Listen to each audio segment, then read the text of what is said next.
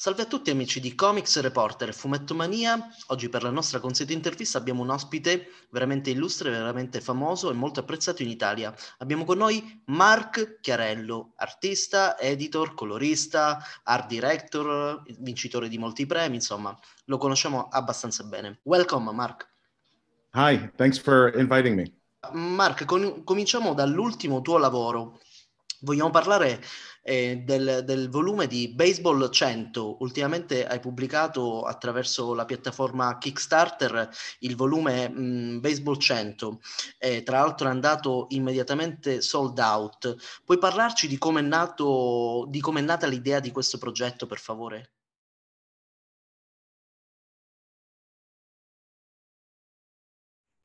Sure. I'm a very big baseball fan. I know not so much in Italy, but in America, we're all big baseball fans.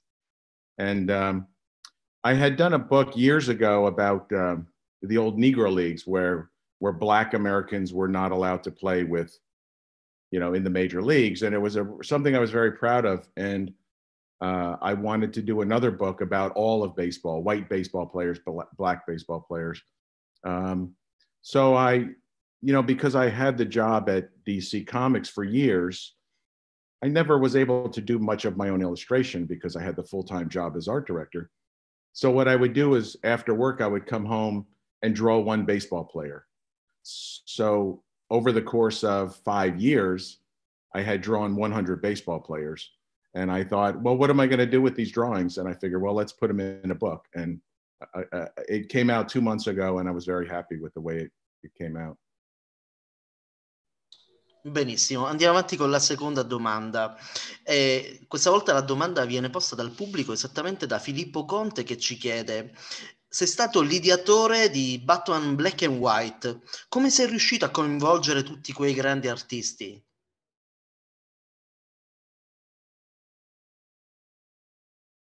Well, it was kind of a funny project because I had just started at DC years ago. And, when you're the new employee, they never let you do anything because you're the new kid. And I kept pitching this project to the big boss, who was then, Paul Levitz was then the big boss of DC Comics. I wanted to do, I figured, well, Batman is the most popular comic book character. People love short stories. Let's do it in black and white so it looks kind of different and you can really play into the film noir aspect of the character. So I pitched it to Paul Levitz 100 times, time after time, and he kept saying no. And then one day he said, okay, you can finally do that project. And by that point, I had put a list together of all the great artists who I wanted to work with. And there was really a dream list. And I called or faxed or texted every one of them on my list, and they all said yes. I was amazed. Jose Munoz, Jose Garcia Lopez, Jim Lee, everybody said yes. It was really great. And it was so much fun because in those days, if I can tell a quick story, in those days, now when you work, you draw your pages and you scan them in. And you email them or put them on a server. You don't have to send in the artwork. But in those days, 25 years ago, you'd send in the original artwork to the editor. If you were the artist, you send it in.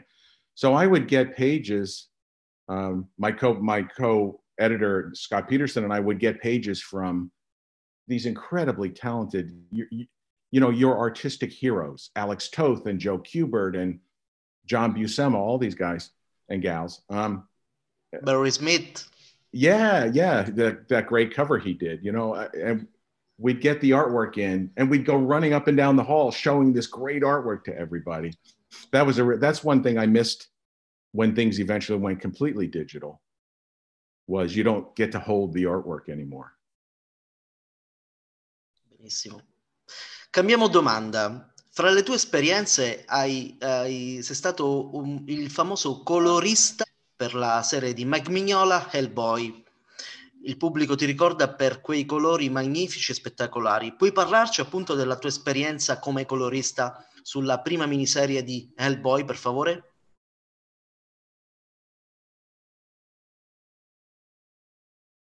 That was really incredibly enjoyable. I'm a real big fan of Mike's work, Mike Mignola's work, as is everybody. He's a genius. He's just a brilliant, brilliant artist. And we were friends. We were good friends. And I had colored a few things he did for Marvel. He drew a Wolverine graphic novel that Walt Simonson wrote.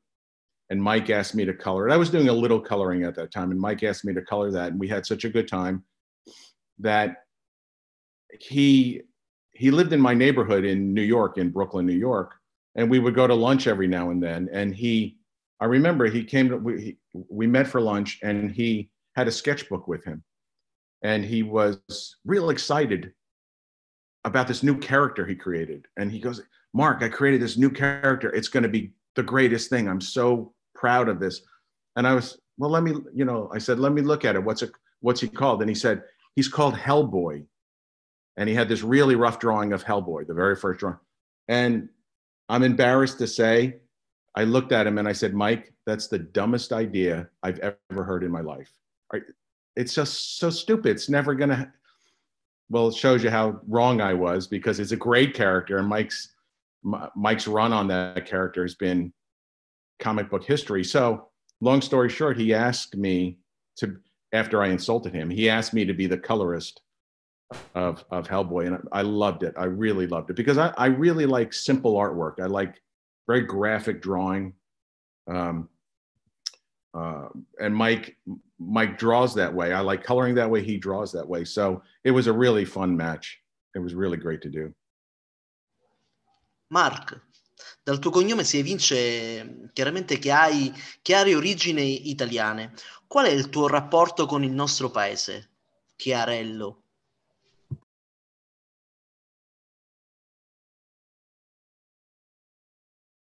My parents are both Sicilian.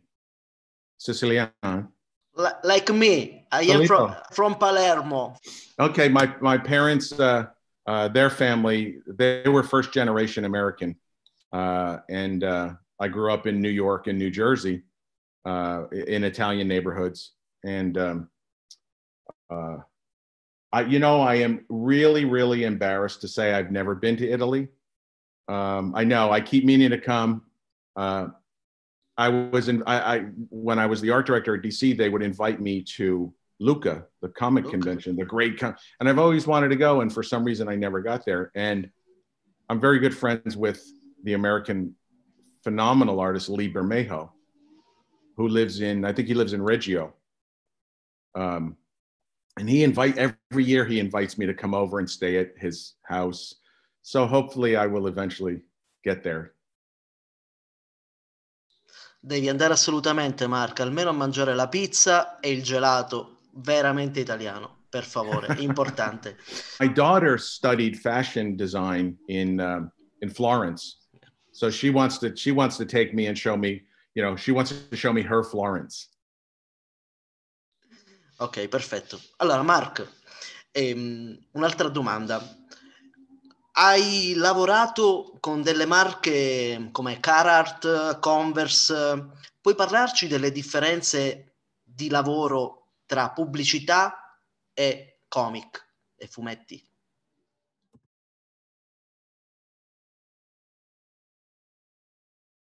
Sure. I'll answer that not as the art director or as the editor, but as an artist, because now I'm back to being a full-time illustrator. It's so much fun when you get a job, an illustration job for a non-comic book company, because people don't realize how difficult drawing comics is. Every page you have to draw 5 or 6 panels and tell a story. Whereas if Carhartt or Converse or Mondo posters, Mondo prints, or the Criterion movies, when they call you, you just do one image, and you can pour yourself into that without. You're telling a whole story in one image instead of 22 pages. It's people know it's difficult to draw comics, but until you actually sit down, and the artists who are watching this know, until you sit down to draw this stuff, man, you have no idea how impossible it is, how hard it is. Puoi parlarci per favore dei tuoi progetti presenti, attuali e futuri, se non sono confidenziali, per favore?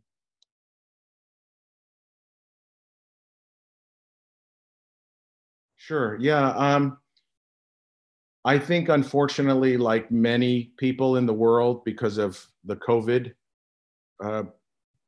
pandemic, I've used that as an excuse to be sort of lazy this year and do as little work as I can. But I have a number of projects that I'm in an odd position because I've scheduled 5 different projects, and I have to pick which one to start first. And I'm sort of nervous about, well, should I do that one first? I just started working on a children's book. I've always wanted to do a children's book, for little kids. And I finally am going to start that probably within the next 2 weeks, I'll begin. But then I'm talking to Marvel Comics. I'm talking to DC Comics. I had a project at IDW, which I really wanted to do, but it looks like it's going to fall through, which is disappointing. And then I'm doing covers for Aftershock Comics. There's a lot planned. It's sort of a wealth of too many things to choose from. So I sort of need to be the adult and pick which one I'm going to do. Perfetto, va bene Mark, aspettiamo con ansia tantissimo i tuoi lavori. Well, that makes me feel good. I'm not very good at publicity or selling myself or talking about myself. But I do have an Instagram page that I enjoy putting up my drawings on. So that's a nice way for me to stay connected to other artists and fans. That's a nice thing to do. Perfetto Mark. Allora, intanto ti ringraziamo appunto per la tua gentilezza e disponibilità da parte di Comics Reporter e Fumettomania. Per oggi è tutto, grazie per il tuo tempo, per questa bella intervista. Ciao e alla prossima. Grazie. Thank you very much for your time and for giving us this opportunity to interview you. Of course, the Italian fans public will really love this interview. Thank you very much. Oh, it was absolutely my pleasure. Stay safe.